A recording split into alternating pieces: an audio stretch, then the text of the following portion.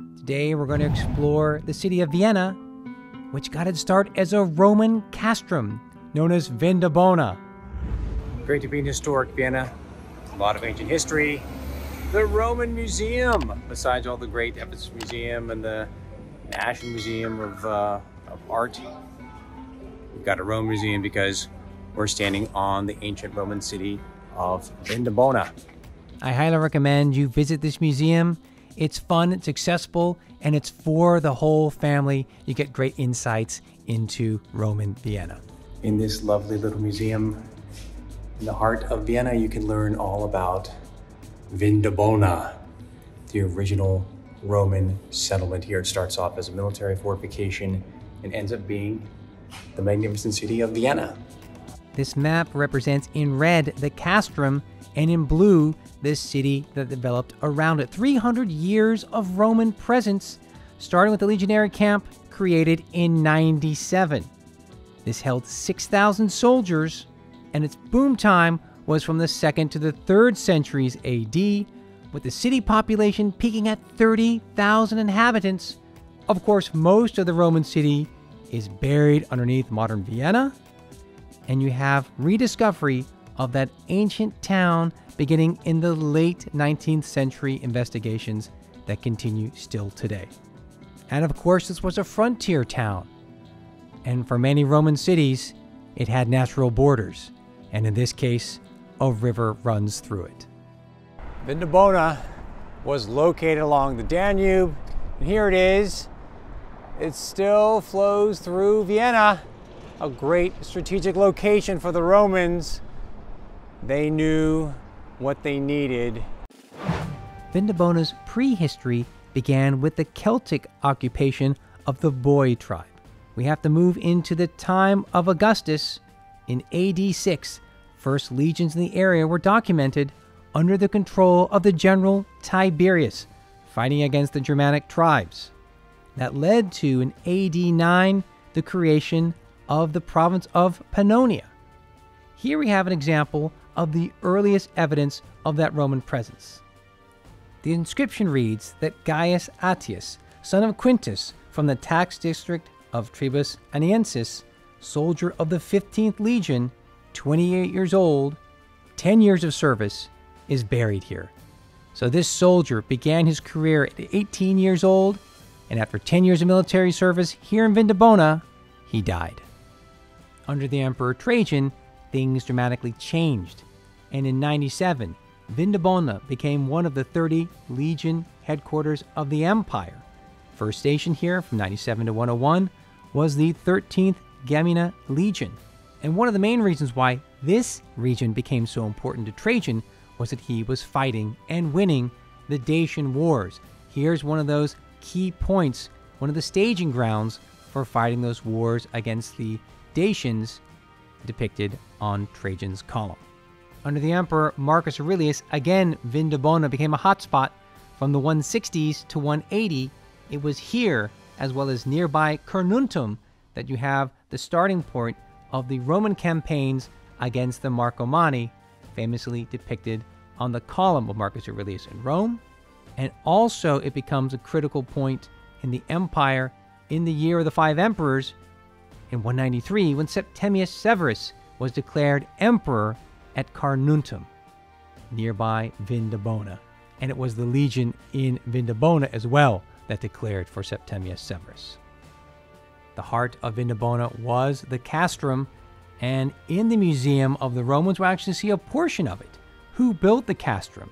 The legionary soldiers that were stationed here. And we know that it was 400 by 500 meters. That's over 54 acres. And we have the remains discovered of the fortress gates with some inscriptions. We even have some of the headquarters building with glass and pieces of Roman fresco. There is a hospital documented, and the museum gives us a thorough understanding of the life of the soldier on the frontiers, fighting the Marcomannic Wars, ultimately building even an aqueduct that leads into the city. But what we do have underneath the museum space, as we descend the steps, is part of the homes of the officers. And this is something that's great for everybody that's interested in ancient Rome. We get real insight here into some of the structures. And what we see here in one room is part of a hypocaust system, so you have heated floors passing through. Think about those cold nights in Vindobona in the winter. We also have an assortment of other inscriptions found from the nearby vicinity. So it's a great didactic experience that allows you to make your way through a series of rooms. And it's really interesting to understand as we go through here just how much of a good living experience was afforded to the officers to have so much of their homes heated. Now, this is a series of domiciles that will go through several periods, and through our experience of the museum, we're getting all kinds of artifacts that are part of daily life, domestic space, and use. And this reconstruction is giving us a sense of the size and the scale of that castrum. The Roman soldiers always had to be protected, but inside, a perfect street grid preserved, enough for the archaeologists to understand the workings of the military life in Vindobona. Back to the houses of the officers, we have also tubuli that go right up through the walls, giving great radiant heat. As you traverse the basement of the museum, you get a real sense of a series of rooms and sophisticated Roman building techniques with brickwork and concrete. And we're so fortunate because we actually have an amazing piece of information about who lived in these houses. A certain Lucius, Apronius, Manius, Pius Salamanianus. And his name, Salamanianus, indicates he's from originally Arabia. And we know that he married the daughter of the governor of Pannonia, a certain Lucius Afinius Avidianus, and this soldier later on went to become a governor in Galatia and even Numidia under Alexander Severus. So it's incredible to think about the life of a Roman soldier and how they're being sent to far-flung areas of the empire, hopefully surviving, making a career, and ultimately becoming a real protagonist in the Roman Empire. Such was the life of our protagonist, Pius Salamanianus, originally from Arabia, who ends up in Vindobona, and finally a governor in the far-flung provinces of the Roman Empire. They are great didactics. They are great examples of the finds from Roman Vindobona, including this Hercules battle. It's a relief work that might have been part of a tomb or a public monument. And you have the excavation site of the necropolis outside the city borders.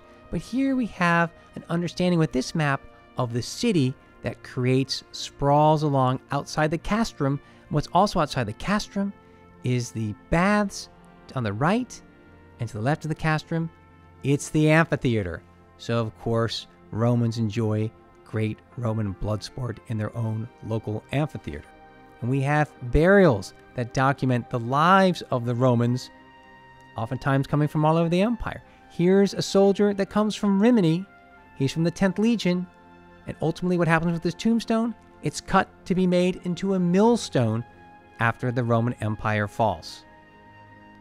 So we get a lot of insights of Roman Vindobona with the artifacts that are found. Here is Terra Sigillata of the 2nd century AD that depicts gladiatorial fights, and we also know that those gladiatorial games were visible in the local amphitheater. We also have a substantial aqueduct, very heavily documented throughout the 20th century, that gives us this very accurate reconstruction of the water channel and the water route. Even the Castellum Aquae are represented here, bringing water into the castrum. So you don't get your water from the Danube, you get it from much better water quality from springs. Impressive discoveries are being made in the 20th century, including this silver hoard. We have the documentation of various gods that are worshipped in the city of Vindobona, including Mithras. We also have a rich display of statuary, bronze, and marble. And this is the scenario that we have in today's Vienna. As you modernize, as you urbanize, you're going to obviously investigate and turn up more Roman ruins. So where do we experience Roman Vindobona besides the Museum of the Romans? walk in the heart of the city. Go explore St. Stephen's Cathedral and go up the spire, where you get a magnificent view, 67 meters up, of the outline of the Castrum.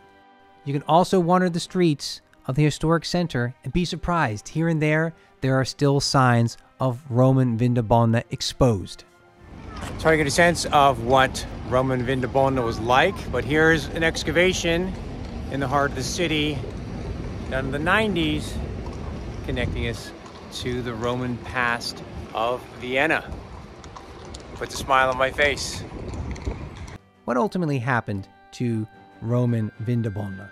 Well, you've got a major border crisis taking place in the empire in the period of crisis in the late 200s.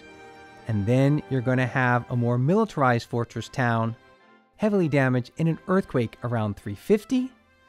It's going to be reinforced under Valentinian I, but the last time it's mentioned as an important bastion is in the 350s. There is a settlement of Germanic allies in 378, and ultimately that life, that presence, Roman Vindobona, is over by AD 430. Thank you guys so much for joining me in Roman Vienna. Keep on following along. We'll go all throughout the empire. Special access, insights into the ancient world, Rome and empire.